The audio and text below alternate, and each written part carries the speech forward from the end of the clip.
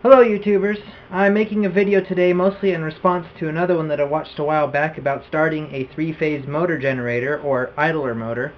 I just want to show in this video the simplicity of putting together a capacitor start circuit, a semi-automatic one, to start a three-phase idler motor generator without the use of another motor. It's extremely simple, so I'm going to pull my camera closer and show you a bit about it. Mom and here, keep up with me. Okay, so what we got going on here, let me get my camera where you can see it. There we go, now you can see the whole thing. It's not stuck on my chair. On the right here is a 3 horsepower 3-phase motor. On the left here is a 1 horsepower 3-phase motor. Okay, this right here is going to be my idler generator. This is just going to be a motor that runs on it. I have attached some tape just so you can see it there, in fact, working, and the different effects that you're going to have.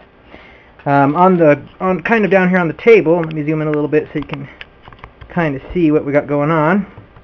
You see some 4 items here. This right here is my main switch. I'm just using this as a quick breaker switch to turn everything on and off. Okay, right here I'm using this as a momentary contact switch. It's actually a relay, but it works as a momentary contact switch just for this video. I wouldn't do that if it was going to be permanent. This also right here is a contactor I'm going to use also as a momentary contact switch, just to show you the 2 different switches so I can quickly use them.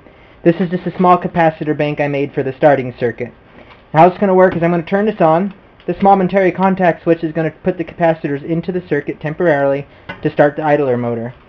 Then once everything's running, I'll use this contactor to start the second 3-phase motor. Now, here's what happens when you try to start a 3-phase motor without a starting circuit or another motor to start it. It doesn't want to go. It'll complain the whole way through.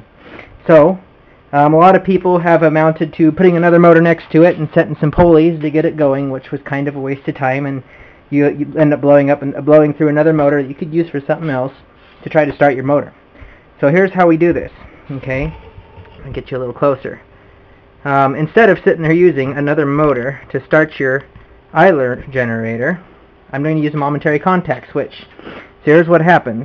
When you start up your 3-phase motor, it drags, doesn't like to go. When I push the momentary contact switch, it's gone, just like that. This is a semi-automatic circuit. I can use this other contactor now to start the other motor. Just like that. Okay? And shut everything down. So basically, it's a momentary contact switch circuit using your capacitors as starting capacitors to start your 3-phase motor generator. There is no need for another motor whatsoever. Here's how simple it really actually works. If you look down here, okay, I got my 220 coming in. Mind that it's not grounded. I'm just doing this for the video, so I get that. Okay, everything comes together like you normally would for doing your 3-phase idler motor circuit, except that I've also input this capacitor bank through the 3rd phase right here, which goes just into the 3rd phase of the 3, which is also combined with the output to the other motor. And this, all that happens here is when I press this contactor, it puts this capacitor bank as part of this circuit now.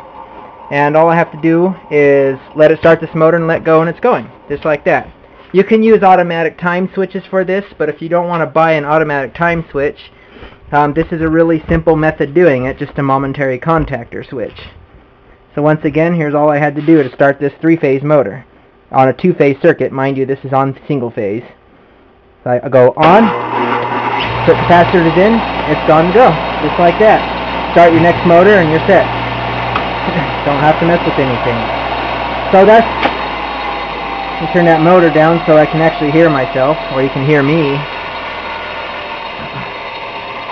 Okay, so basically, that's all there really is to it, to starting a 3-phase motor without the use of another motor.